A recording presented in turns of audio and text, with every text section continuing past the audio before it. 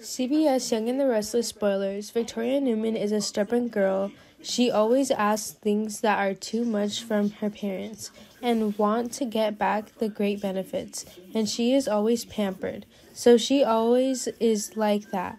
Again, in his parents and refuse to try to do anything for his bravery. Victoria and Tucker are having a corporation, but everything is only based on ideas. Nothing is sure. Victoria is also discussing with Nate and Victor.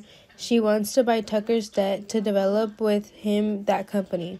For Victor, McCall Limited is like a bomb. It can explode at any time, and although only investing a sufficient amount, if successful, Victor will get back an extremely large amount of money. But the likelihood of failure is higher than ever before. Victor wants to give her daughter a chance to change herself.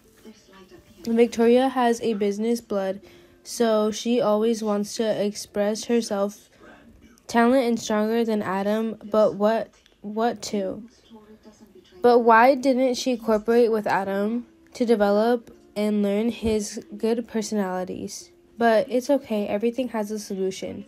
Victor always has a desire to heal the feelings of their children together so that everyone is happy, and happy do not scramble for anything.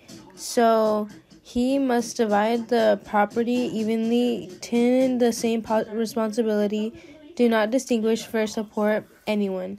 Victor wanted to see Devon to discuss the plan to buy McCall, and Devon refused, with a price that Victor offers a completely low compared to the market. Ashley is gaining an advantage when offering a higher price. Victor wants Adam to join this war, and he thinks that everything will be better if Adam and Victoria strive to achieve something. Victor came to Tucker and they talked together. Both have the same age, thinking and style are quite similar, so it is easy to talk together. This life always has such pressure. Tucker wants to see the Newman family's plans for his company. Victor will assign Victoria to run McCall and Newman Media, and Adam will be the CEO of Newman Enterprises. So reasonable. Does Victoria agree? But certainly Nick and Nikki will not agree, because they didn't inherit anything. Why? Nick wants to have a stable career to worry about Sally's future and the baby in her stomach. Now Nick is unemployed and nothing to mind.